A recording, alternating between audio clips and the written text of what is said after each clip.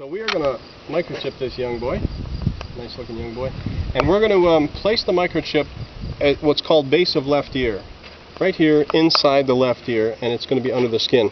And installing a microchip is basically doing a subcutaneous injection like we would do for a lot of other medications. It just happens to be with a very large needle, but in my experience there's very little reaction from the alpaca or llama.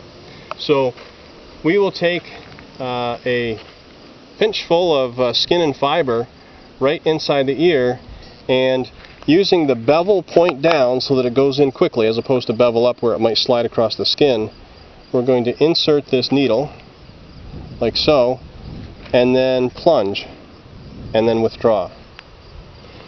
So that is as quick as it needs to happen to install a microchip. You may end up with a small amount of bleeding, and one can just hold that spot if that happens.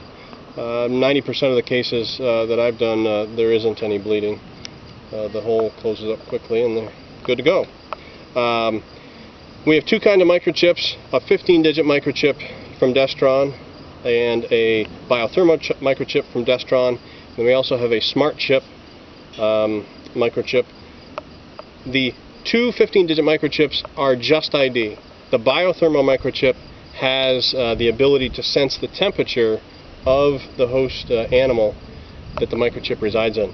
We have a special scanner, a Destron scanner, that reads that temperature, as well as any other microchip that exists.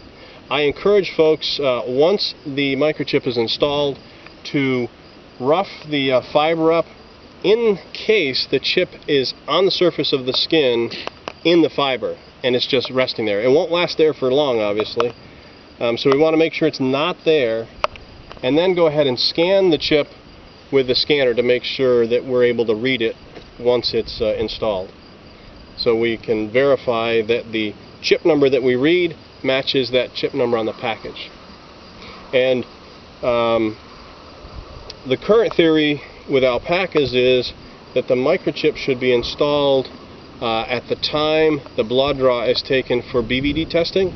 At least some folks suggest that, so that the microchip number can be included on the vial that goes to the lab for the BVD test, so that there's verification later if that animal shows that the microchip number matches the BVD test results.